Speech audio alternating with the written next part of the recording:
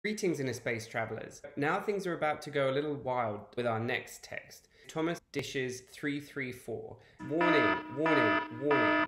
Sex, drugs, rock and roll. But a fantastic, fantastic novel that is definitely worth reading. The book is actually made up of 5 novellas that were published separately at first, but in 1972 were published as 334. The stories center around characters that live in an apartment block in Manhattan on 334th Street. The stories are actually set in the year 2021. The book is quite prescient in its prediction of things not being great.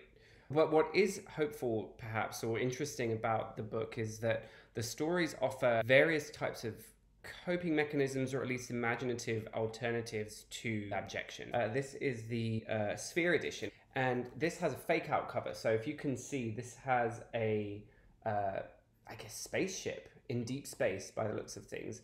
I don't think this really has any relation to anything in the book itself, but it's a good example of a sort of pulpy type publishing, graphic design choices for science fiction covers that are often wildly inaccurate when you consider what's actually in the text. And I will read you the précis on the back cover to give you a compelling snapshot of what it's about.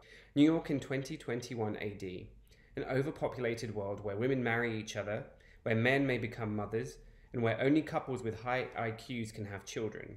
A terrifying world of disintegrating human relationships dominated by an insidious welfare state. Now, it's important to note that Disch himself was gay. Doesn't mean that obviously gay writers can't express homophobic themes in their works, but I don't think that's happening in this case.